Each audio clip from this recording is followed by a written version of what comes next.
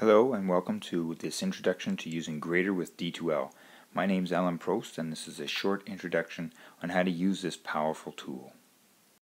Before you can start using Grader, you need to set yourself up with an Edudentity identification, and that's just a sign-in code so that D2L can recognize who you are, and then you're going to download the Desire to Learn Assignment Grader application, and you're going to open it up in your iPad. Edudentity is simply an application that allows D2L, Grader, and your iPad to all work together. So it's a powerful little tool that just breaks down some of those barriers between the different softwares. The first step is to create an Edudentity identification account. So go to this website right here and you'll be able to create your Edudentity account.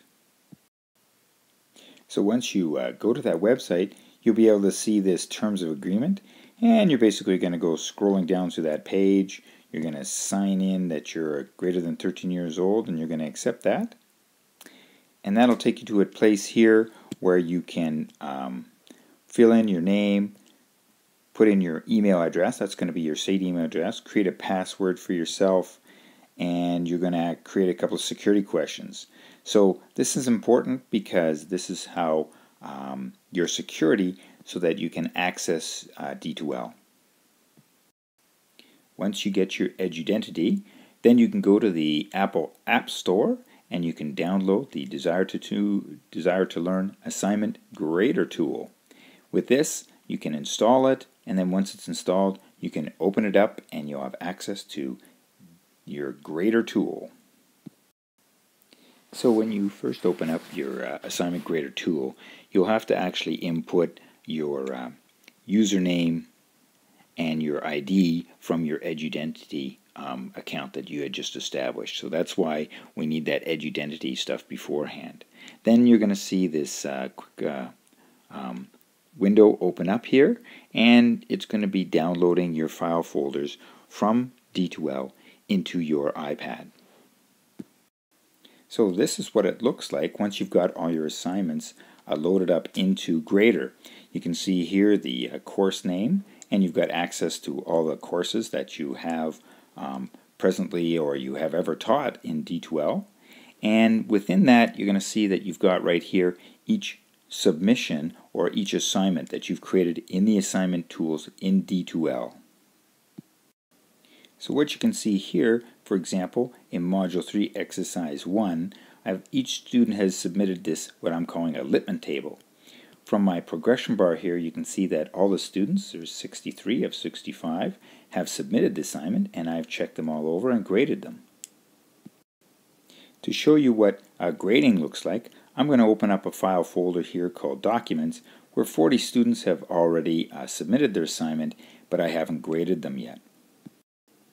So once I've opened up the assignment, you can see each of the students' names and the fact that I have not graded the assignment yet. Some of the students are savvy enough to put their photos into their D2L files, and so you'll actually be able to see a picture of them if they have done that. The next step is just to actually click on the student's name, and you'll be able to access the documents they've supplied with their assignment. So once you get into the assignment that the student has submitted, there's a couple of things you want to be able to see. One is, of course, the student's name that you're working with. The other is here is that it's a Word document, so you can see what kind of document that they've submitted. It'll actually be uploaded, and you'll be able to scroll through the document. You can go up and down using your finger keys, or you can actually zoom in using your fingers just like we're used to with an iPad.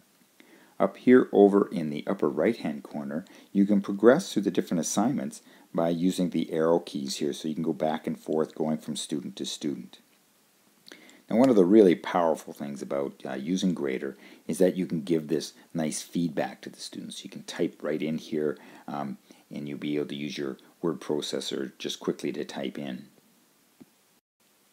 A very powerful feature of Grader is the fact that you have these recording tools here, and that's really useful because you can actually record audio or actually a video quickly of your comments, preventing you from having to type them all out. So just strictly hit the record button, and then you can actually hear what you've done by playing it back. Now, all the feedback that you're giving to your students will be coming back to them as an attachment.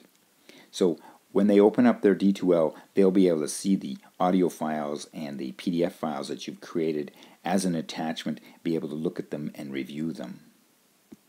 So these are some of the options available to you when you're using Grader within the assignment tools, particularly with a Word document.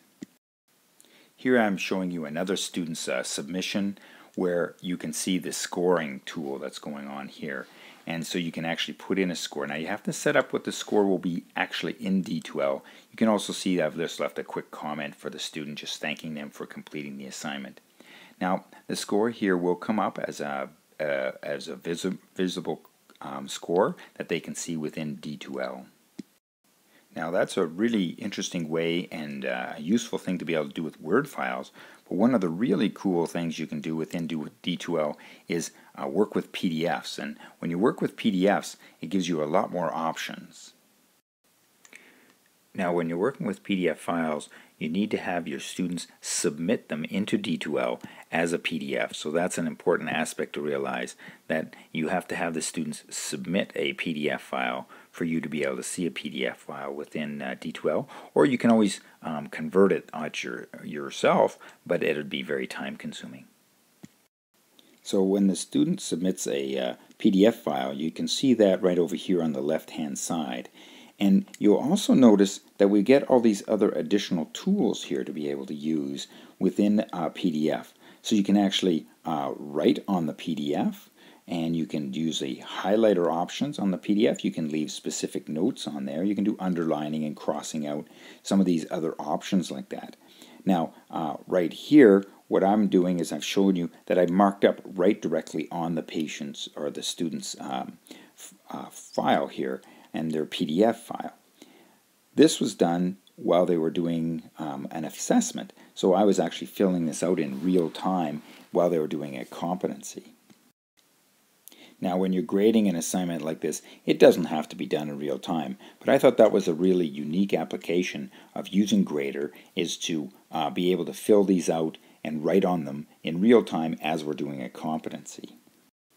So here's an example where I've actually clicked on the writing icon right here on the right hand side, and this little menu up here pops up, and you can change the color and the size. You can do some erasing and things, but what that did, it allowed me to actually write directly on the PDF here and mark off what scores or what I'm observing with the student as I'm grading them. So this could be done in real time or after the fact when you're just writing on any kind of PDF document. Now you don't actually have to write on the document. You could use the highlighter tool, and that's what I've seen here preparing the equipment checklist, and you can also just leave a little post-it note somewhere on there that they can click on and view at a later time. Now as you're viewing the document, you can use your fingers to scroll in and out so that you can make it larger and smaller, just as I showed you there, and you can do that within Grader. And what I'm showing you here is that I'd use that so that I can actually write really clearly right on the document so the students can see exactly what it was I was looking at and what I was marking up as I was doing their evaluation, or at a later time if you're just reviewing a document that they've submitted. Now, once you finish doing your write-ups and your marking up of the document, you come back to your basic Grader view here, and you can still leave typewritten comments or audio comments just like with any other kind of document. But with the PDF, you can actually see that I've been able to write up right on the document so they can view exactly what your comments were or your feedback you have for them at a later time. They will see this, of course, as an attachment in their D2L file folder. So this will be a separate document that they cannot alter and that they will have access to once they open up their D2L assignments folder. Once I'm finished marking up this particular student's paper or assignment, I'm going to go up here and click on the next one so that I could view the next student's assignment, and it will automatically be uploaded and put in for me by Grader. It's very quick and fast. When I'm finished grading all my papers, I'm going to go back up here and click back to Users, and that'll take me back to that interface that I'm looking at so I can see all my students' names and the assignments that they've submitted. So in this view that you get to see once you've clicked back to your file folder, I can see what assignment I'm working on, and I can see the grades been given to each student and that it's been uploaded into D2L. This green arrow here means that it's been uploaded and synchronized into D2L. This one here has not yet been done, and that will occur once I've hit the synchronization button. So that's a really handy feature. Once you've gone through all your assignments, you can just quickly upgrade them, and the students will get their feedback forms in D2L, and they'll be able to see their scores. There are some different options and settings that you can utilize when you're using Grader, as I'm showing up here just by calling this up.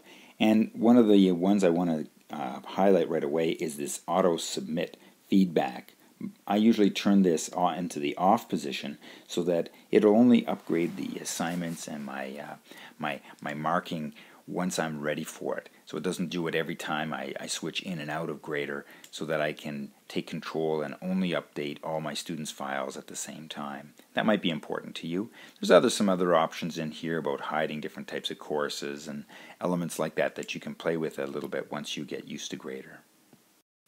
So I hope this has been instructive, this little tutorial about how to get started using Desire to Learn Assignment Grader tool.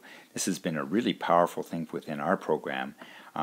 We've used it for just their general submissions on assignments, but also when competencies, when we're actually in the lab observing students as they're performing a competency. We fill the form out in real time, checking off the boxes, filling out our comments, and uploading it and submitting it to them. So 10 or 15 minutes after they've completed their competency, they can see their scores and marks and see our feedback directly about their performance. So it's been a very useful tool for us. I hope it is for you. Thank you very much.